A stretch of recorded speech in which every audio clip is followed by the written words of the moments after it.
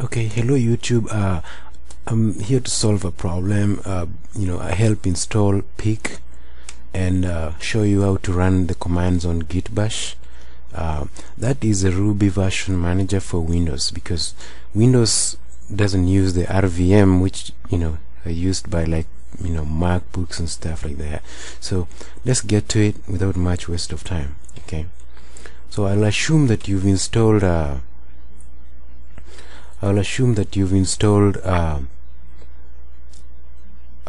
Ruby already. So let's say you've installed Ruby on your Windows machine, and so go ahead and go to your directory like C or wherever. I'll do that here for mine so you can see it, and go ahead and type in gem install Pig. You see, since I've already installed it, I don't want to repeat it.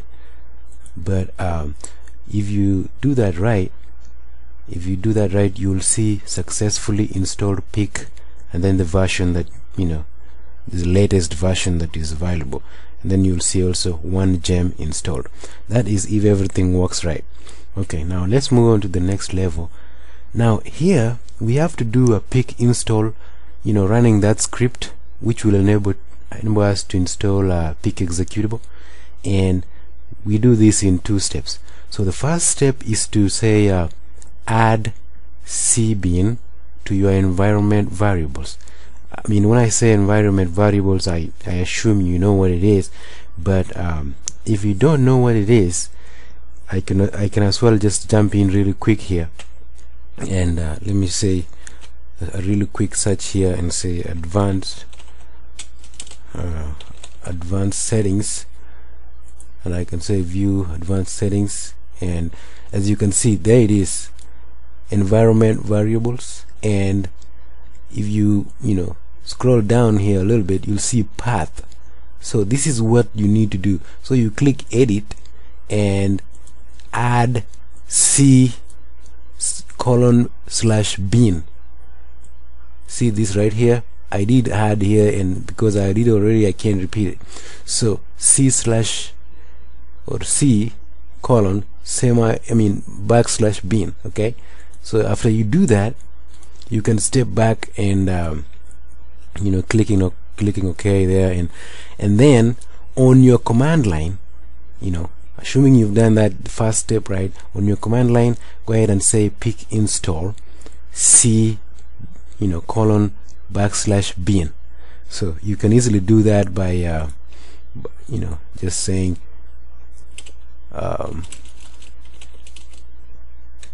pig install c:/bin. Okay, so that will run the executable, and you should see something like this: Pig is installed. So if you run that, you'll see Pig is installed, and you'll also see a message saying if you want to use Pig with Git Bash, add the following line to your something bash rc file. So this is what you need to add. So if you want to pause this video right now and copy this somewhere, you should do that. So it is left angle bracket, then -s, then user profile, and then /.pig/.pigrc, and then closing angle brackets, and then and source user profile, the same thing you can see. So let's go to the next video. Now, testing on your command line. Let's see if Pig already works. Okay, if you run Pig again, I'll demonstrate this really quick here. You just type in Pig, okay, and since I've already installed everything, I don't see the same results really, but you should be able to see something like this, adding the version of Ruby, and then Ruby 1.9, something like that, and then you see located at Ruby, the Ruby location. So again, you can also pause this video just to verify things, and then you can go let's go to the next one. Then let's use Pig on our command line now. So as you can guess it here, pick help commands just list all the commands that are available for use. I'm going to show you really quick here. So it is pick help command, and you see a huge list of commands here. You can do add, config, default, dev kit, gem, all that, and it's pretty easy to see. So another one here is using pick to add and use another Ruby version. So you can, the main purpose of this pick is to manage different versions of Ruby. So right now you can run Ruby -v. Okay, let's see here really quick. Ruby -v, that will give us the version of Ruby that is currently in use. As you can see, mine is 1.9.3, and then some other information there. So you might realize that even though we've installed pick, there's nothing that changed. So you will realize that when you do this. Now in the next slide we will see what we need to do so that we can add more versions to the to pick, so that we can actually manage different versions. Now I assume that you've downloaded several other versions, whichever you need. You can say like +1, -1, something like that. So I downloaded Ruby 2.0 and followed all the instructions for installing, but make sure that you do not check the box that says add Ruby executables to your path. That will make sure that you don't have like two versions of Ruby running at the same time in the path. So after you've installed another version of Ruby, you need to type pick add c /ruby 200/bin. okay, just type that line and you should be able to see something like this: * adding 200 Ruby, whatever version you choose. So that should be straightforward enough. And then let's move it to the next level. Again, you can always pause this video and and follow the instructions, as simple as that. Now run pick list to see what is available. Let's say pick list.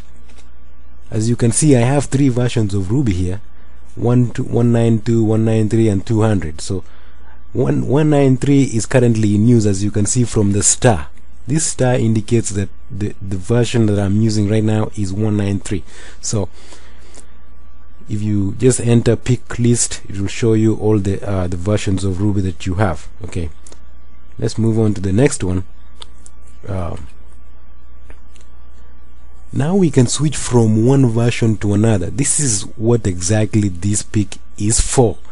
So how to switch from one version of Ruby to another is really easy. Just say pick use 200 or pick use whatever version you're using. So I'm going to let's say pick use 193. I probably already used that. So how do I know that something changed? Let's say pick use 200. Okay, now how do you check that? You just say pick list. So pick list now has a star at 200, which means the version 2.0.0. Now I can change that and say pick use 192. Okay, and then I can now say pick list, and you can see the star now points to 192. I can also check and say what is Ruby version that is currently in use. You can see 192, exactly like I said. So I would like to go back to what I was earlier. So I would go ahead and pick use 193, and now I can look again and say what is the current version that I'm using, and it is pick 193 or 1.9.3. okay, now in the next slide, let's check the version in use. We've already done that. I'm sorry, I almost repeated myself. So you can always check to see which version of Ruby is in use by saying pick list and seeing where the star is. Okay, next, now most people always would love to use pick commands with Git Bash. Okay, so let me show you just my Git Bash right now, and sorry, my Git, let me exit this one. I'm sorry, no.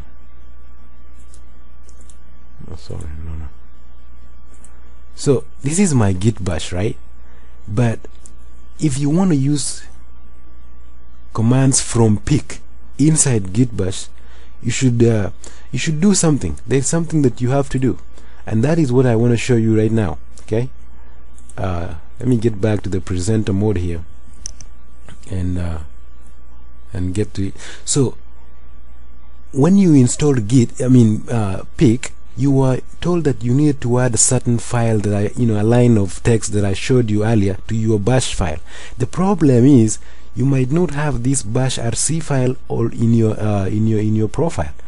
Now, so I had to learn that the hard way, searching all over the world for it, on Stack Overflow, and I don't want you to do it. So I'll go ahead and show you how to do that. Okay, so you need to go to C, and then users, and then your name, and see if you have that file already. The other way to check that is by doing this.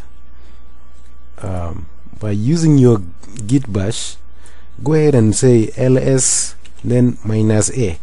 If you see that, since I already created that file myself, I will probably find it here, and you can see right here, this is bash rc. But if you don't see it, you can create it. So how do you create it? It is very simple. Just open your text editor of choice. I like Sublime Text too, and create a file, an empty file, and then add this text, the same text I showed you earlier, and then click save. Since it is the first time you're saving it, and then you can navigate to users, and then your name, and then save it right there. Okay, and call it bash rc, exactly like that, bash rc. Don't forget to write bash rc, and then in the types of files, make sure it is all files, and then click save. After you click save, you're almost done here. So after clicking save, you should be able to see that file by simply running ls -a in the Git Bash. So I'm going to, I've done that already, but for you, you can always do it, just to make sure that everything works fine. And let me go back here, and I can clear this screen here, and then just say ls -a. Now that will show that the file is is there. But what about making sure that it works? How do you know? Run the pick list command. If you say pick list command, it will show you, just like on the command line, the version of Ruby that is working. Okay, so we have already accomplished that now, and I think we are almost done here. So the last thing that I wanted to show you is that instead of working with the command line all the time, you can now switch to the Git Bash, and you can issue the same commands as you would on the other side of the window. So again, this is the file that this is the text that I would want you to paste into that new file that you created. Make sure that you save it as .bash rc, and the location is C colon users colon your name. Make sure that you keep this really very close. Okay, and I think if you follow these instructions, you should be able to get everything done right. So always use pick list, and you will see the version of Ruby that is in use. Thank you so much for watching this video, and I hope you really found you found it helpful, and if you have any questions, you can always anytime visit my blog for more information, and even contact me. So my blog is simpledeveloper.wordpress.com, and you can also find me on Twitter at Invincible. And by saying that, I am not invincible, I just try to be my best. So good night, or thank you, and have a good day. Bye bye.